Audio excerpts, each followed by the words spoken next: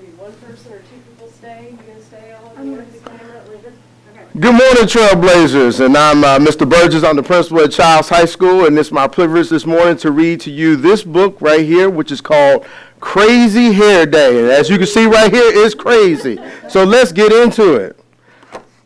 All right. So you see Stanley there, and we're going to talk about Stanley. Stanley Birdbaum woke up early. Bald Eagle Elementary School was celebrating Crazy Hair Day, and Stanley couldn't wait. They had celebrated Pajama Day, Twin Day, and 60s Day. Stanley's favorite was Twin Day because he and his best friend, Larry Finchfeather, had worn exactly the same thing. Stanley was ready. He had rubber bands. He had styling gel. And to make his hair perfect, Stanley had 2 cans of Halloween hairspray. Stanley's mother knew just what to do. She wrapped, she dipped. And to make his hair perfect, she sprayed Stanley's hair bright orange and blue. Ta-da! Said Stanley, I am a work of art. You're going to be late if you don't hurry, said his mother. Stanley rolled the rubber bands in his hair. He gently tapped the tops of his spikes. This, he said, is going to be a day I will never forget. I bet Larry Finchfeather and I will have the craziest hair in the whole school, Stanley thought. As he walked toward the classroom, he heard his teacher talking. And remember, Mr. Winger said, Crazy Hair Day is next Friday. Everybody stopped. Everybody stared. Stanley felt sick. Larry Finchfeather said, is that a hairdo or a hair don't? Everybody laughed. Stanley ran to the bathroom. A few minutes later, Stanley heard someone come in. It's me, Larry Finchfeather. The Larry Finchfeather who just made fun of me in front of the whole class, asked Stanley. I was only teasing, said Larry.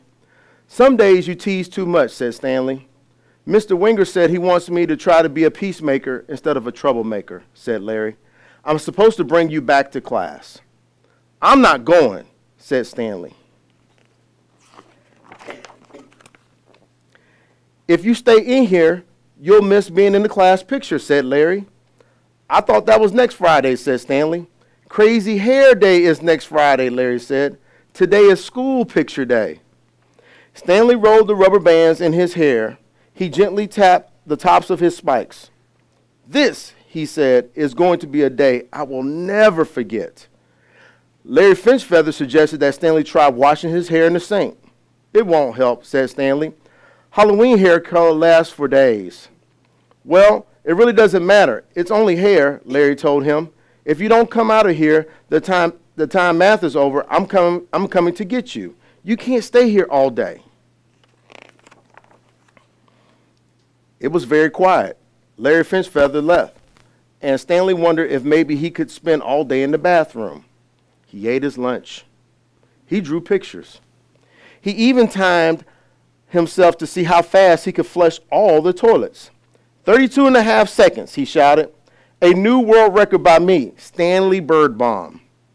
Stanley had counted up to 121, 122, 123 drops of water from a leaky faucet when Larry Finchfeather came back. Beep, time's up, let's go, Larry announced. Picture time. If I'm in it, I'm going to look like the class weirdo, said Stanley. Remember 60s Day, when Mr. Winger had the flu but came in anyway, said Larry. He said the day wouldn't be the same if we weren't all together. You have to come. I'll give you 5 minutes. Larry Finchfeather left, and Stanley Birdbaum thought about 60s Day, when Mr. Winger had taught them all those great old songs. He remembered how on Pajama Day, everyone in his class had worn PJs and slippers. Then Stanley imagined what his class picture would look like without him. He decided to go back to class.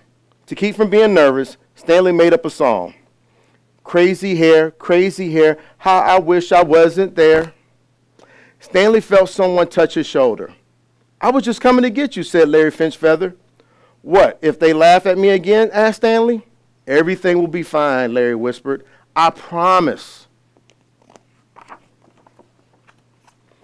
Stanley stood in front of the class. Everyone stopped. Everyone stared. Stanley rolled the rubber bands in his hair. He gently tapped the tops of his spikes.